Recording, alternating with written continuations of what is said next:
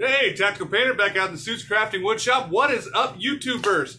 So, going to be a quick video today. It's entirely too hot out here for stay out here for too long.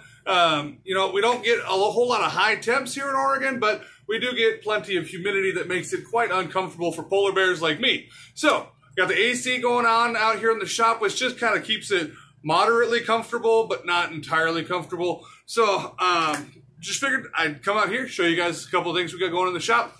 Over here on the lathe, I've got a piece of curly koa that I've got a pen order going for. Got it chucked up here on the Rikon lathe. About to get it turned up for a customer and hopefully shipped out tomorrow. We'll see how that goes. So long as I don't have any grenades. Actually, here's a grenade right over here. I keep that in the shop for good luck. Great story behind it. Maybe I'll tell it someday. I might actually already have. Not sure. I've got a bunch of river table blanks I got to cut up today. I got these ones all cast up over the last few days, and we've got some green and blue shifts over here, and then we've got a bunch of violet blue shifts on here, and then this bottom one actually was a failure. The resin got too hot too quick and didn't quite seep all the way down and through, and so I don't know if you can see that there. So here was actually the bottom of that blank. You can see you've got like a section of color here, section of color here, section of color here, and the center section, that's actually a second pour. So originally it was oriented like this. I poured down into the river, it seeped down and through, but at the bottom I actually was left with a void right here because the resin went into taffy mode a lot faster than usual because, well, it's warm outside, and so it didn't quite get all the way through, and I was left with two sections, two small channels really is all that they were, just two small channels inside the river that I just had to go take it, flip it over, and then pour regular resin down in and through and make a custom mold for it rather than, you know, cut it down to 7/8 and everything. Because of the height, I would have had to have cut the whole block up, and it's like, you know what, forget that.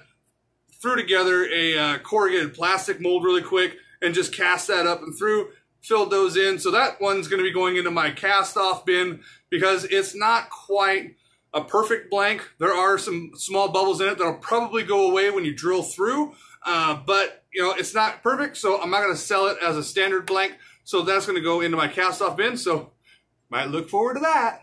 Also, last night I got these beauties up on my Etsy page. These are what my wife dubbed the patriotic lava lamp blanks. So they're American patriotic lava lamp blanks.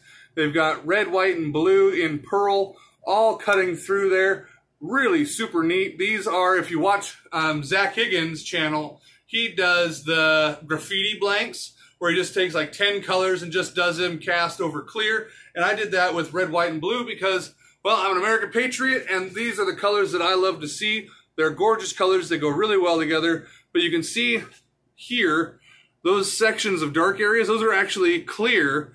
And so you've got these colors that are poured onto the top, and they run down through. They drip down, and kind of like a lava lamp, you know, the blobs rise up and then they fall down. It does the same thing in here. So you've got it all just falling down through. They hit the bottom and then they rise back up in the middle.